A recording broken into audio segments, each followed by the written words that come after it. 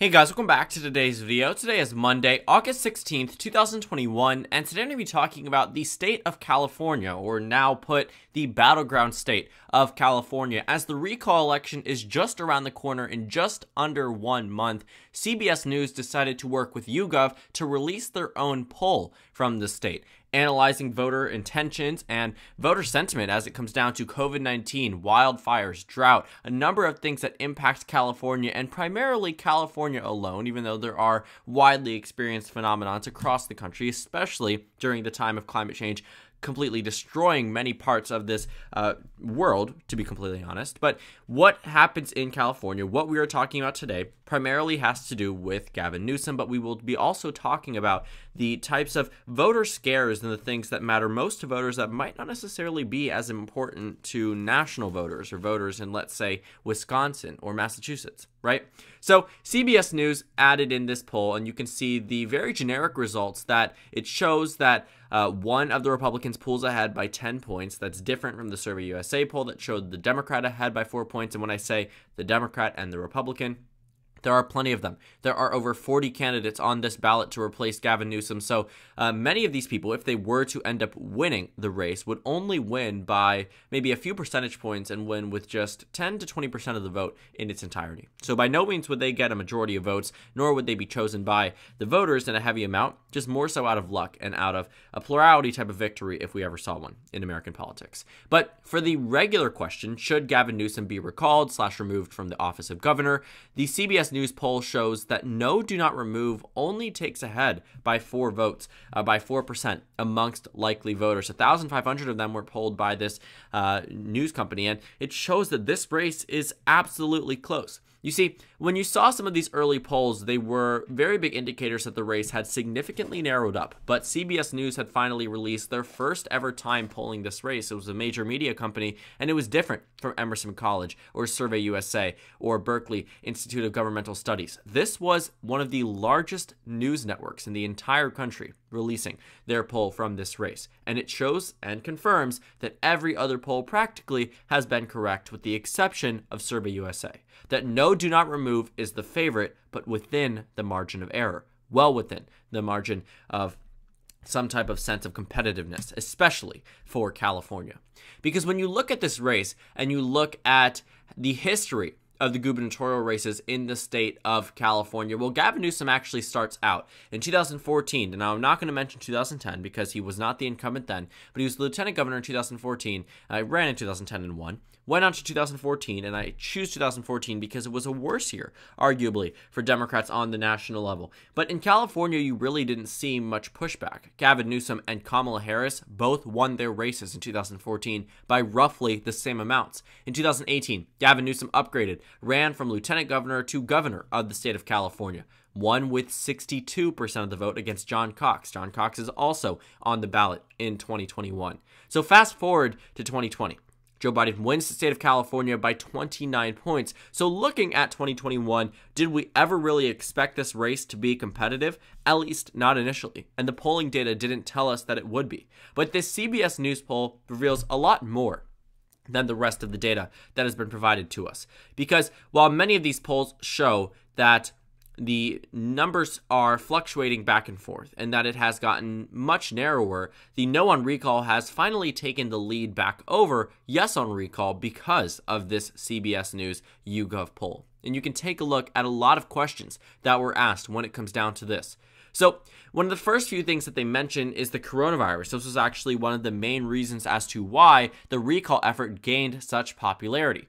If you remember the French Laundry scandal, essentially this was Gavin Newsom imposing his own requirements for citizens across the state of California that they could not meet indoors or go to restaurants with X number of people without getting in trouble, without the restaurant getting reprimanded from the state and potentially getting in a lot of legal trouble when it came down to the safety and security and the health of the citizens of California. But then there were photos released, photos surfaced to the media that showed that Gavin Newsom was quite literally violating his own requirements that he imposed just a few days before.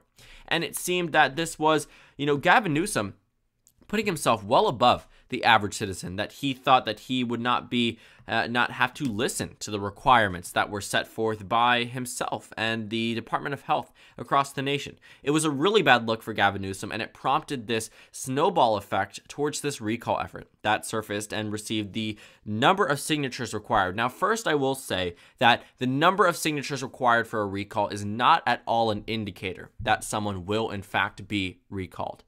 In the state of California, Donald Trump received 6 million votes in the 2020 election. In order for a recall effort to occur, you need 12% of the previous electorate, which means that they just needed around 1.5 million signatures. If there were 6 million Trump voters, I can tell you right now, they easily could have gotten 1.5 million signatures, and they did. So that's why this recall effort is actually occurring. But just in around 18 months, there will actually be a general election, again, for them to vote on this. Actually, less than 18 months, if I'm not mistaken, way less than 18 months, if you're talking about the next time a November election will occur. Unless I'm completely missing the mark, it should be somewhere around 15, 16 months towards the next election in November 2022. So pretty much just looking at a lot of these questions, it circulated primarily around the coronavirus, but there were a number of other concerns discussed. And it says that the recent rise in states' coronavirus cases were preventable, and 72% of the state agrees. Now, that's not a good number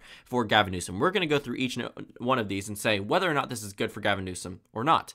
Then you talk about those who are unvaccinated. Now, this really is just more of a personal preference, more of the way that vaccinated individuals feel about those who are unvaccinated, and we can move on from that point. Not super important. Talking about what could have prevented the rise in the coronavirus. They say more vaccinations. Well, that's not necessarily the fault of Gavin Newsom. More masking or social distancing. I would also say that many other states with Democratic governors and Republican governors lifted up restrictions way earlier than California. Some California schools never went back in person. And, even states such as my own, Maryland, which is more Democratic than California, has gone back to school, and a number of counties are expecting to fully reopen in the fall this year. I can't say the same about many counties in the state of California. So, looking at the masking social distancing case, obviously more of it would have helped, but was it, a case that Gavin Newsom just was lackluster in terms of the way that he handled it? Personally speaking, I know that restrictions wherever I was, I traveled to different parts of this country, specifically on the East Coast. Many states with Democratic governors, such as Virginia, or Republican governors, such as South Carolina, did not nearly have as restrictive mask mandates or social distancing, regardless of where you were. So when I look at this, I say, okay, for the perspective of a California voter, maybe Gavin Newsom could have done more. But to be completely honest with you, he probably did pretty well in terms of the way that he handled the pandemic, at least for certain parts of it. And in terms of how long the restrictions were, they were a lot longer lasting than other parts of the country, which also fueled a lot of this recall efforts from Republicans that really did not want these mask mandates to be imposed much longer.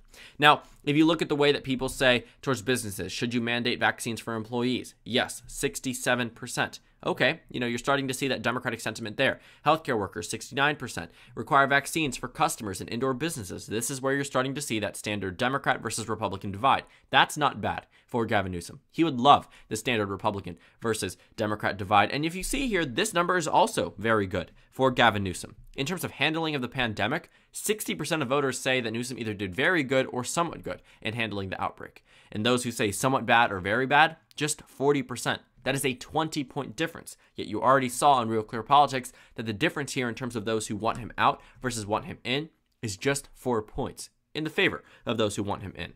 And then they also ask, do you plan to vote? Are you motivated to vote? And you can see there's a huge enthusiasm gap here, an 11-point enthusiasm gap between Republicans and Democrats. And more Republicans are saying they will definitely vote in this election versus Democrats. Less than 3/4 of Democratic voters say they will definitely vote in this election. Over 3/4 of Republicans say they will. That is also important to note. As you can see, this race has gotten narrower, and that is important to point out. Because if the race is down to just a few percentage points, quite literally speaking, this narrow enthusiasm gap, as it seems to be put, 5 points and definitely will vote, 11 points and very motivated to vote, very well can make and possibly will make all the difference in this election. So here's the actual question that really I think is very negative for Gavin Newsom. This question, should Gavin Newsom be recalled? 48% of voters say yes.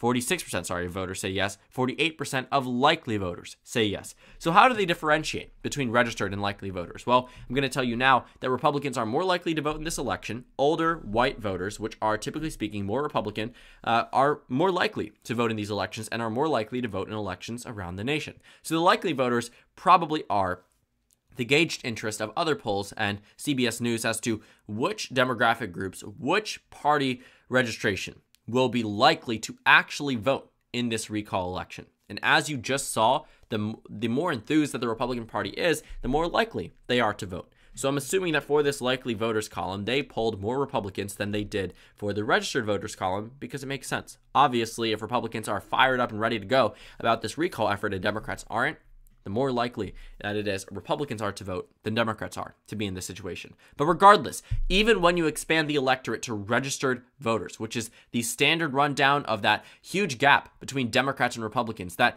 30 points that we saw on the 2020 presidential level, 46% say they would still recall Gavin Newsom, which means that there are plenty of Democrats and independents that are crossing over to say they agree with the Republicans that this recall effort should move forward. And the reason why I say Republicans is because if you remember early on when this recall effort was earlier ramping up, you would actually see on the recall website that when you scrolled down, it would say funded by the California GOP, or the person that was running it was the former chairman of the California GOP. It's no secret that this recall effort was primarily put forth by Republicans. I'm not going to deny or try to discredit the Democrats that took part in getting Gavin Newsom to a point of being recalled, potentially speaking, but you do have to understand that most of the people that support the recall are not Democrats, they're not independents, but are mostly Republicans. Mostly Republicans. Just keep that in mind. So we're going to move on to this point and talk about why voters are actually voting in this recall effort. And it says here that 48% of them want to shake things up.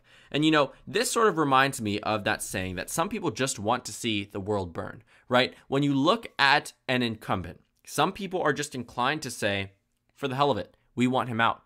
Right, may not necessarily actually disagree with Gavin Newsom, and while that may not be at all, and I'm not trying to insinuate that this is at all the majority or even, you know, a large subsection of the group, but more that just some voters there, as you can see in this poll, 48% of those who are voting yes on the recall are doing it to shake things up. 4% of them are even voting yes on the recall, not even to oppose Newsom and the job he's doing, but are just voting yes.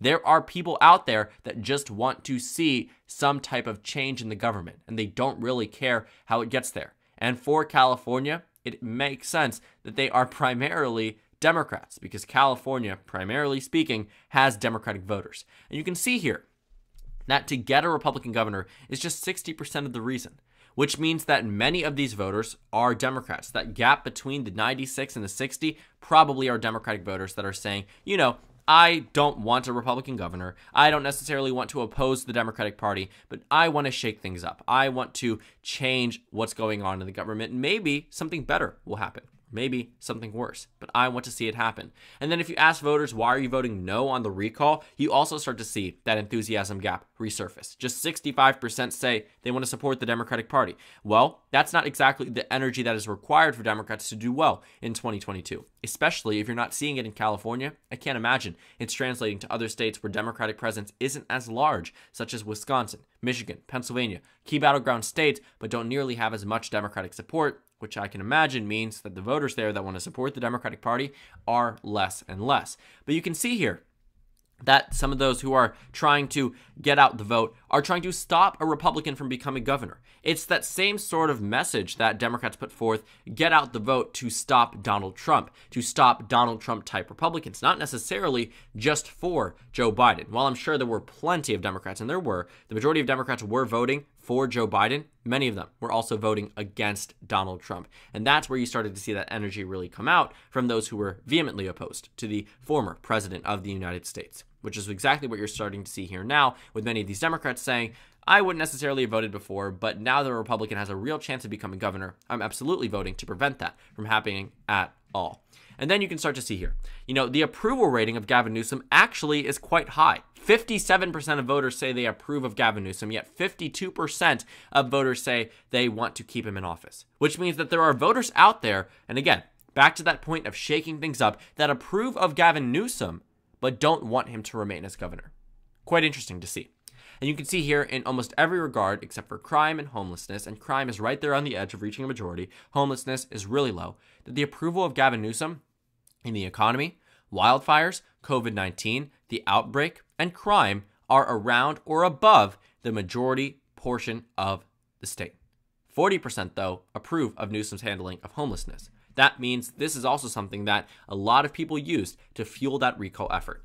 And in those who feel risk from the wildfires, a lot and the majority of the state feels at risk from drought, from wildfires, talking about extreme weather, impact of climate change, recognizing what's actually happening. Yet for some reason, these recall numbers still seem to be very bad for Gavin Newsom. When you look at this mainstream media company releasing this poll, they actually do pretty well in terms of them understanding and analyzing certain states. Releasing these polls just goes to show that in addition to UC Berkeley, in addition to Emerson College, in addition to Survey USA, that CBS News is confirming once again that Gavin Newsom is in a horrible position.